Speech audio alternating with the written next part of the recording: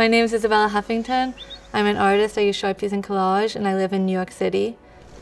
I want to talk about art and accessibility. We often think that art is something that's just reserved for the museum, and it's this highbrow thing that we can't do, but we can find art all around us. In high school, I was very shy, and I think when you are shy, you start to observe. So I spent a lot of time looking and seeing. At that point, I was using oils and pastels and other more traditional mediums. I really started seeing what was around me. And I was a massive gum chewer. I would chew 2 packs of gum a day. And I started noticing, wow, the orbits containers are really beautiful. Like, this could be something really cool. So I cut those out into birds, and that was my first step. And then I started seeing Sharpies, like, this is a cool medium as well. So I started using those. And that really transformed the way I made art, because I realized I could use anything.